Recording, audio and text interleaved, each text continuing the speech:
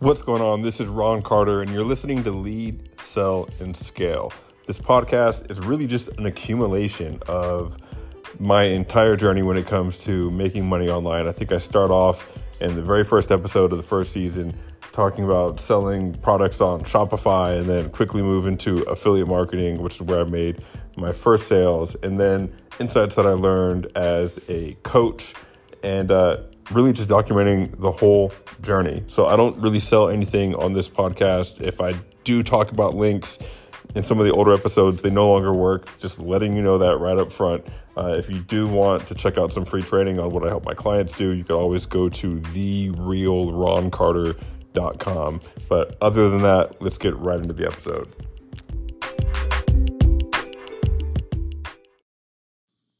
What's going on, everybody? Ron Carter here, and it's been a long time since I've published on this podcast, and a lot has changed. Like, seriously, a lot has changed in my life, and I think because of that, we're entering a new season in this podcast. I mean, I'm in a new season of my life, and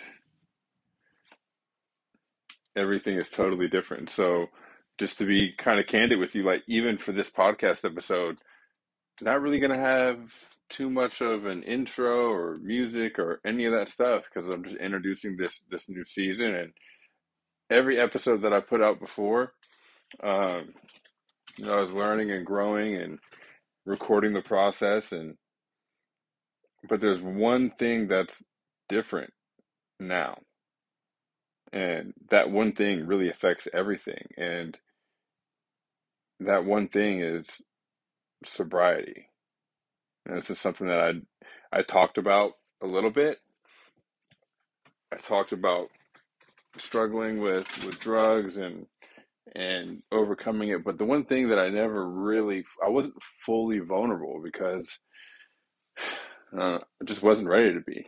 And so yeah, like, I was never 100% sober from everything, just 100% clear mind, and didn't have the focus and clarity that I thought I did. And it wasn't until actually getting sober for real, like no weed, no alcohol, no nothing, um, and really changing my perception of who I am because of that, and striving to be a consistent giver to everyone in my life, and trying to really be able to help other people, and not think of myself in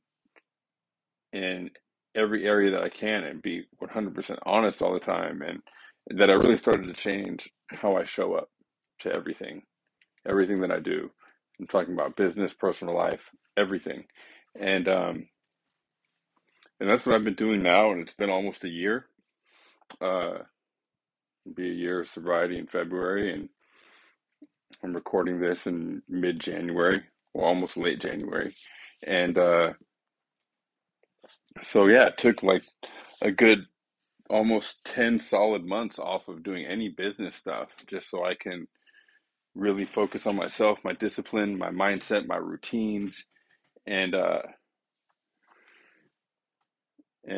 I guess what you're hearing now is the fruit of some of that growth.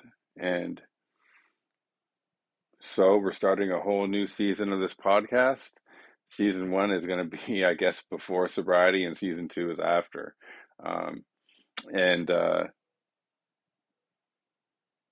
think that's it for the intro for this episode. So what I'm going to share with you, this episode is all about,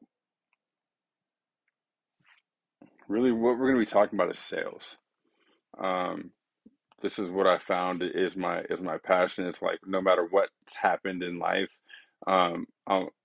even during these 10 months that I took off from doing any business, it's all I thought about. And I thought about just, like, getting better and improving who I am, and how I move throughout this world as a human being, so that when it comes time to serve, I can do it at the highest level possible. Like, always knowing in the back of my mind that this is what I'm going back to. and it's what I'm supposed to be doing, but that I needed to really improve and fix myself to be able to do that. So it was kind of like 2 steps backward to take 3 steps forward, and here we are. And so I'm going to be sharing some content that I created. I put it up on my YouTube, but I'm putting the audio out here. Um, and what was that video about again? I'm like asking myself because I like forgot just a second ago, even though I just had it up. Um, bear with me 1 second. So that's the other thing about sobriety is like I'm not perfect, and that's cool. Like I'm okay with that. Oh yeah, okay. So what I'm sharing with you is this is a method that I found makes it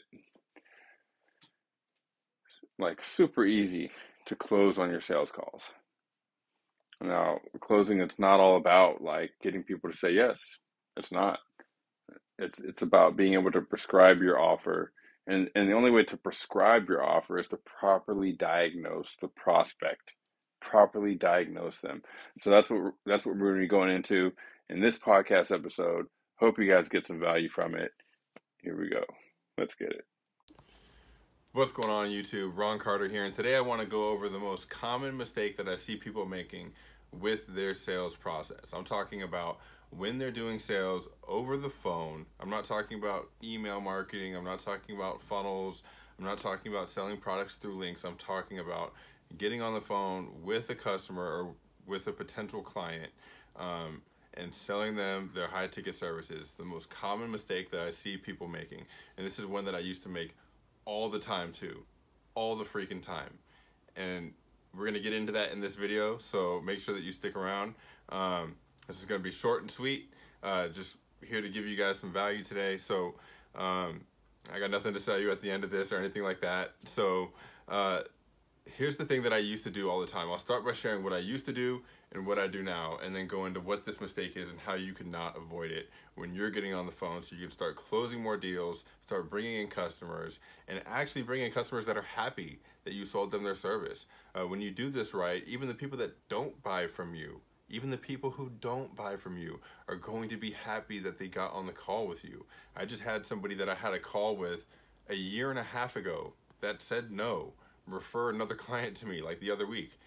Like I haven't seen this person in over a year, and when somebody said that they needed help with sales to them, they recommended me, and we got on the phone, and now I'm helping this guy, right? So this is a very powerful process that you want to make sure that you're implementing. And so what I used to do when I got on the phone with people is, number one, a couple mistakes, more than a couple, right? Number one is I used to try to set anybody who would get on the phone with me. I'm like, you're a good fit for what I have, and I would ask them the questions to figure out their current situation. Which, if you're familiar with the sales process, you're aware you got to ask questions, know where the prospect is at, right? And then it comes time for you to make the offer. And I would always just talk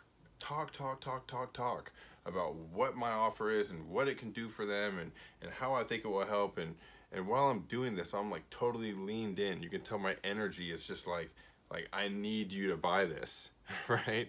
And it should be reversed. It should be reversed.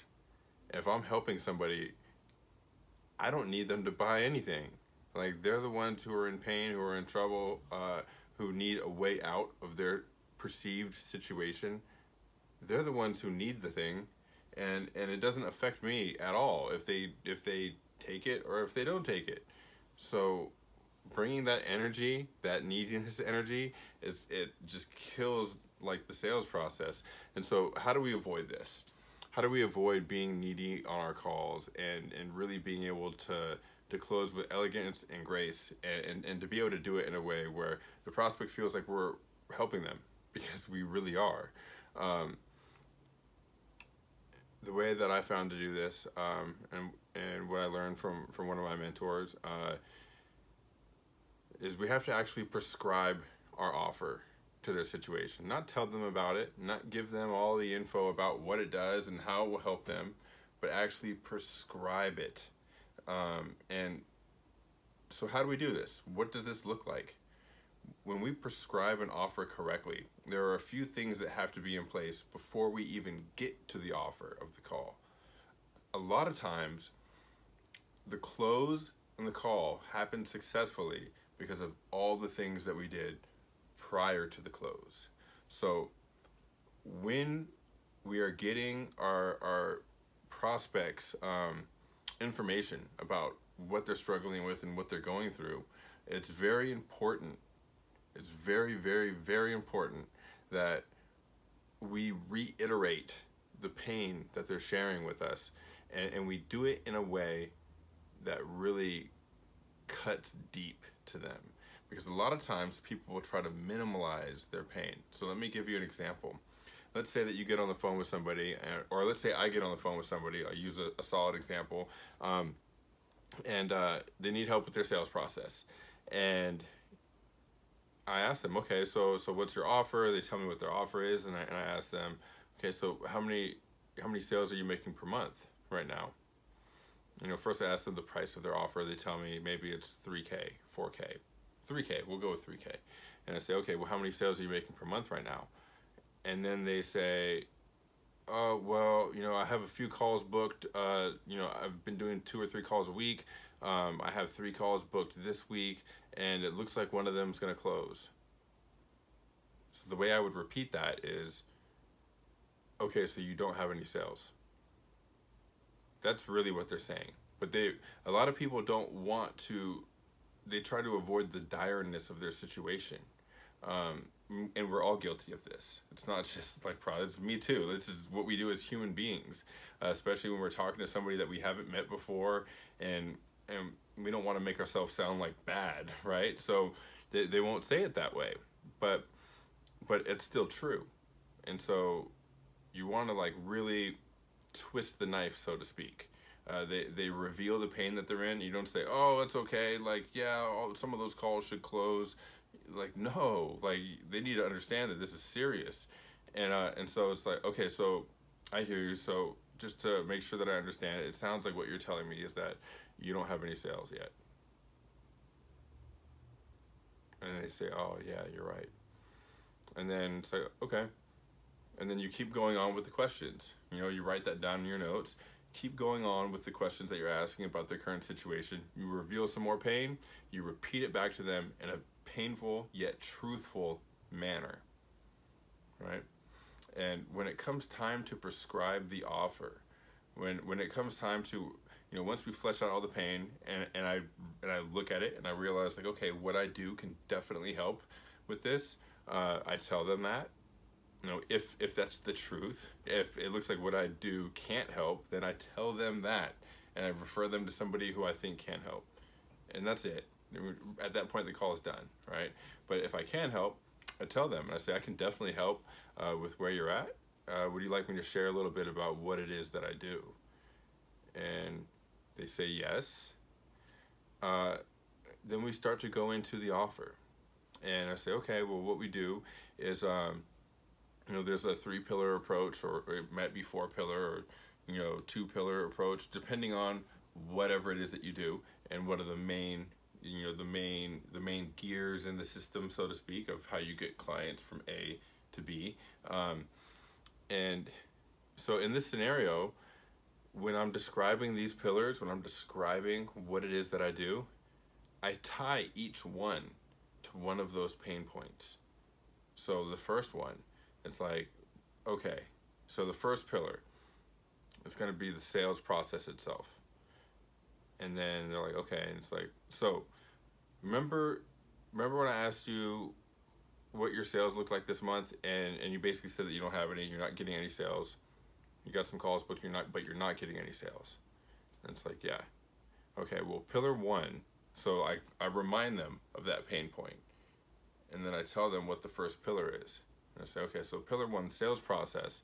What this is about is getting you crystal clear on how to take prospects from A to B without feeling salesy, where you're actually helping them, and have you be able to do it in a systematic way, so you don't even have to think about it when you're doing it. You can literally just go in there and be able to help people and do it like clockwork. and close, and have people happy that you closed. And then I follow it up with, does this sound like it's something that would help? And at this point, they've been reminded of the pain that they're currently in, and they see that this thing that you just shared is a possible solution. And if they say yes, which I've never had somebody say no, to be honest, when you do this correctly, they say, yeah, it does sound like it would help. And then you say, how so? How so? How do you think it would help? And then you shut up and you let them talk, because now you're directing their train of thought, getting them to focus on how this thing is going to help with that problem that they know that they have. And then they start telling you how it's going to help. At this point, this is when the prospect is literally selling themselves on the idea of how what you have is going to get them out of the situation that they're stuck in. And then once that's all said and done, you're like, okay, cool, we can move on to the next pillar if you're ready. And they say yes, and then you just literally rinse and repeat the same process for those main pain points that you bring up. And this is how you prescribe an offer. You prescribe it just like a doctor who's prescribing medicine. When you go to a doctor, they never just say, here's the meds you need. That's not how they do things.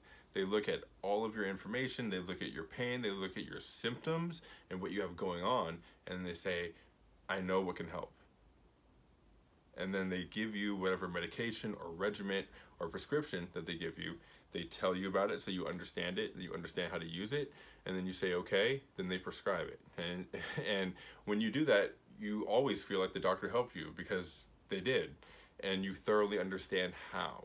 The main thing here is that the prospect thoroughly understands how what you have will help them. At this point, when they jump into your program, your course, your service, whatever it is that you're offering, it's now their idea, and they're happy to hand you whatever money that they have, whatever you're charging, so that you can solve this problem for them.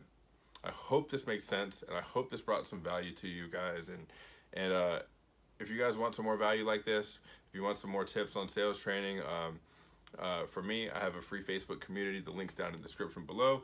If you got some value, make sure that you like and subscribe to this channel. We're going to be uploading videos every week, all about sales, the sales process, mindset involved, and how to be able to grow your service, coaching, or consulting business and really scale it. So I hope you guys are having an awesome day. I'll talk to you next time. Peace. So that's it. Just a nice, quick audio for you guys today. I hope you got some value from that. I hope you got some tips that will be able to help you move forward and close more sales, but do it effectively where you're actually helping people. And like I said, towards the end of that audio, there's a link for my Facebook group in the description of this episode. So if you want to join a community of like-minded people that are all moving forward and doing the same thing, you want more tips from me, or maybe you just want to connect personally, you can go to that link and request to join. Also, I'll leave a link to my YouTube channel in case you just want to watch these videos instead of listen to them here on the podcast. But other than that, I hope you got some value. See you guys next time. Peace.